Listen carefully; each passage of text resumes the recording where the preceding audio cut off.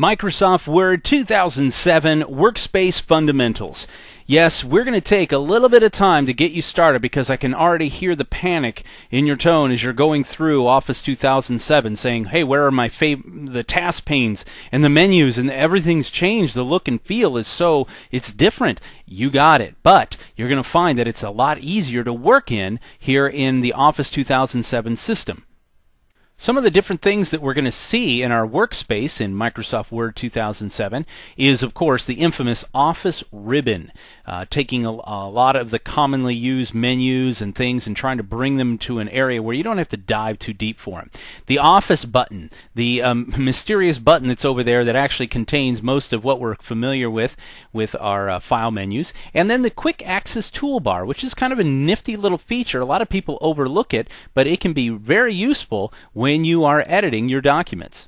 So let's start by rolling out our Microsoft Office Word 2007, firing it off for the first time.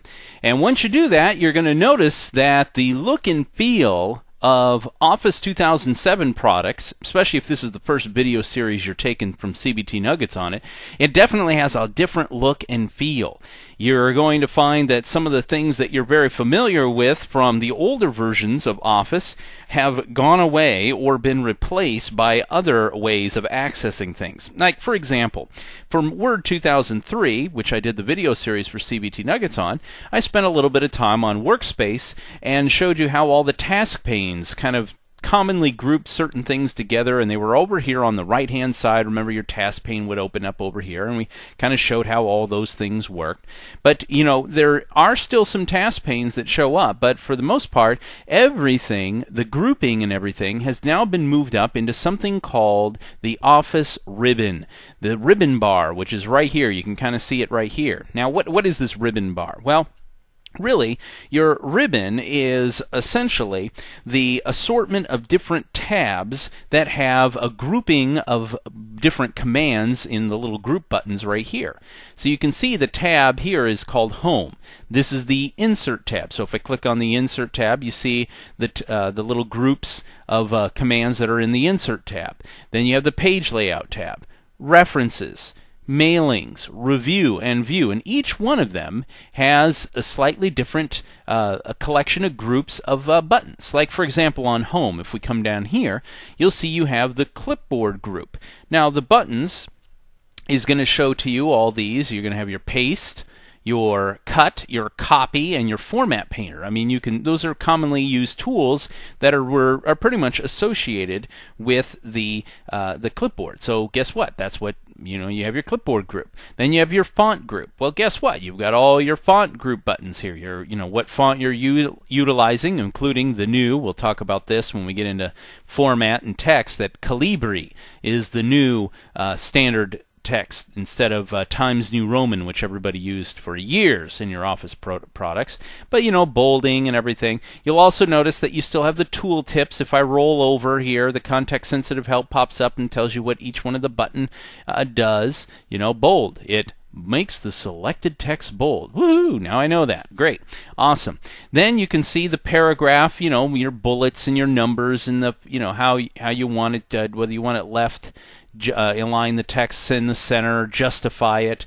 You can even adjust spacing if there's line spacing, things like that. So these are all things, groups of these buttons that are placed on each individual tab. And so if you don't see what you're looking for, Home is obviously ones that are used more than just about anything else. Fonts, paragraphs, editing. If I click on the editing button here, you'll see down a little bit the Find, Replace, Select. Those are the buttons. And because we're at 800 by 600, it's kind of squeezed together, so you have to press the down arrow here to see the particular button right there. Now, if you try to find a button, you might have to click the primary button first and then get to the secondary button. For example, editing. Here's the editing button. So if I click on it, then I can get to the secondary amount of buttons that are underneath. And then if I click on Find, I can click on Find or Go To.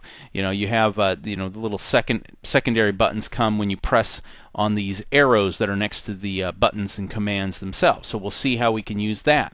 But you might say to yourself, well, Chris, I'm really happy for you. You've got the new ribbon here. It looks cool, but I don't see anywhere on there the print or the save, or the send as an email, or the where did all that go? Where did the file menu go? The file, edit, view, all those things. Well, guess what? View kind of showed up over here, but the majority of it is going to show up here on the Office button.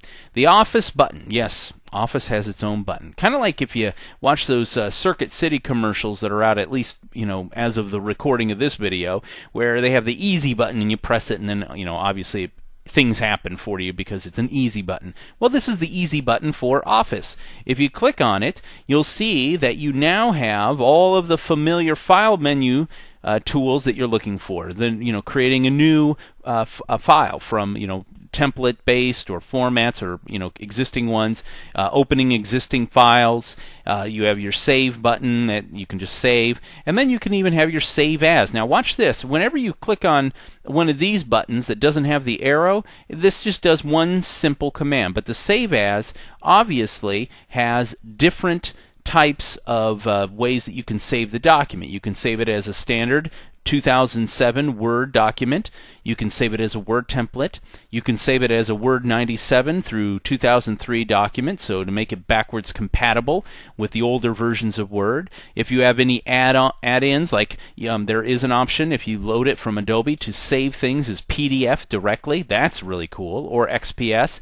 Other formats, this is going to be your rich text, plain text, ASCII, EBCDEC, whatever you want to save the file in that particular different format. Now, just a word. Now, you might be questioning, well, Chris, why would I need to save a copy of the document that's backwards compatible with 2003 and 97? I mean, I didn't have to do that with 2003 and some of those. Well, the reason why was because those files were in binary format. So if you think about it, all of the files that we used to do, the default file saving that we used to have, was all set up in binary. Now, what's the big difference nowadays? Well, now Office 2007 files are now saved in the XML, or extensible markup language, not the binary file format that the previous versions did. Now, the reason why Microsoft did this is to make sharing information between the programs easier, because they're formatted in XML and they're written in the same language. One Office program can then be copied to another without having to do any translation from one file format to the other. Now, you used to, remember, you'd say, well, I want to transfer this to send it to a Word, my PowerPoint.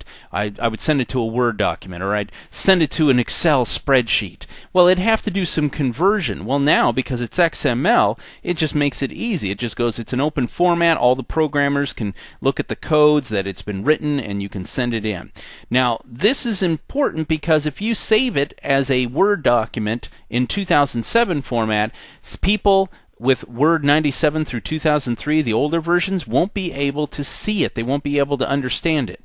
Now, there are, by the way, if you do send it accidentally, they can go into Microsoft, owners of Office 2003 or XP 2002, 97, whatever, can go out and get a translator where it'll actually open it up and translate it for you.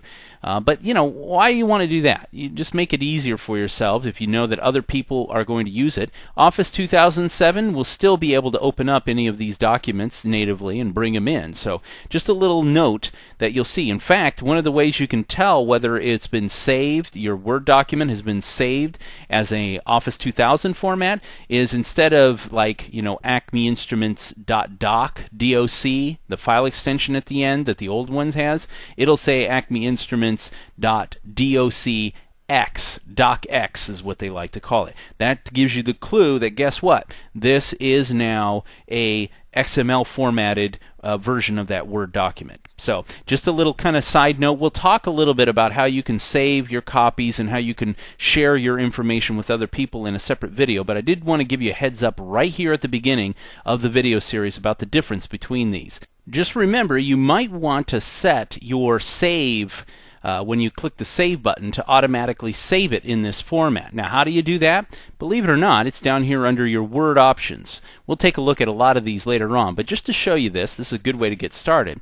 If you click down here, and move my menu down here. Under your Word options under Save, you can notice that it automatically saves the files in the Word 97 2003 document. So you're okay for that because of compatibility issues. But if it hadn't set it up here and you have it as a Word document with the .docx, the people, if you just click Save, it would not be able to be viewed in those other versions. So go ahead and turn it over here to Word 97 2003 document, and you're going to be okay there. So that's just kind of a little look at the Office button. Of course, you also have your print capabilities. They give you a couple of options here. They have the quick print, which means now you can just send it directly to the printer, whatever is set for default. You don't have to change anything. It won't ask you the number of copies or anything. Or you can just select print. You can prepare your document. We're going to do a little video just about security for your documents and sharing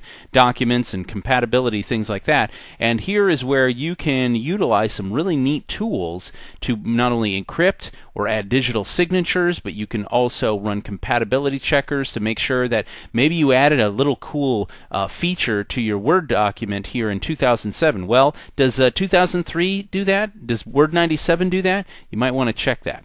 Send gets you the ability to send an email or an internet fax. So if you've signed up for an internet fax service, and they're fairly inexpensive, you can literally just send it directly from Word 2007 right to the internet fax, and you're good to go. This is very similar to the fax option that you've seen in previous versions. And publish. Now there's a couple of different things here when it comes to publish. Publish, number one, is if you've been on the internet for any particular length of time, you'll remember that blogs, those are like the big thing. And blogs are simply your weblogs, or they call them blogs. So you remember how you used to journal as a kid and write things down? Well, blogs are the same thing, only they're now out there on the internet for people to read. You can comment on politics, or I have a friend who has a blog called Grape Radio that deals with wine, amateur wine thing. It's great little blog that they have there. It deals with, hey, I like German Shepherds, so I've got a German Shepherd blog, and people who like German Shepherds come in and read my blog and my opinions on things. So you can publish directly all the content that you put here in your Word 2007. You can just bloop, send it up once you've set up, either utilizing Blogspot or some of the other places out there that enable you to share your weblog or your blog. Document management server, beyond the scope really of this particular training, but if you do have one, you can save it to one of those. Document workspace deals with your SharePoint services, and we'll tell you a little bit about that and kind of give you a background, but again, it's way beyond the scope of this particular video series. When you take a look at SharePoint, which I do believe they're going to try to do for CBT Nuggets, then you'll get a good idea of how you create these document workspaces where people who have logged in and have permissions can come into a workspace and they can work on a particular document, and you don't just have to throw it out there on the network drive and anyone can have access to it, and you have to set the share permissions. Yikes, yikes, yikes. We don't want to do that. Well, SharePoint helps you do with that. And then, of course, you can close the existing document. Exit Word, if you want to close out, there's the exit right there. But, of course, if you really need to, you can just click up here in the X. Speaking of looking up here on the top, you'll notice that you've got this little area. Here's that Save button. This is what is known as the Quick Access Toolbar, or if you're floating around the Microsoft headquarters, they like to call this thing the QUAT. Now, the first time I heard that, I kind of laughed and thought they were making fun of me, but no, that's truly what they call it. It's short for QAT, the Quick Access Toolbar. But here you can add your commonly used like save, here's undo, here's repeat or redo, and if you want to add different buttons, you just click down here, and then you can add, like if I wanted to add open, I'll go ahead and click, and now I've got open now added here. Or if I wanted to add the spelling and grammar, print preview, quick print, email, tables, and more any command that you have, you can add to this Quick Access Toolbar. And if you need more space to view your document, and the ribbons because it is kind of big here, you can minimize the ribbon.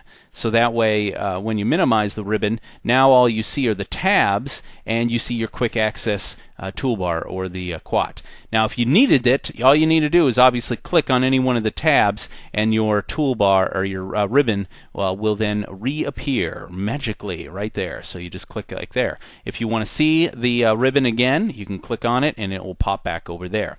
Another thing you might be missing is you might say, well, Chris, I'm seeing this, but I'm missing something very important. I want to see where all my tabs are. I want to see where everything else. Well, that's because you're missing the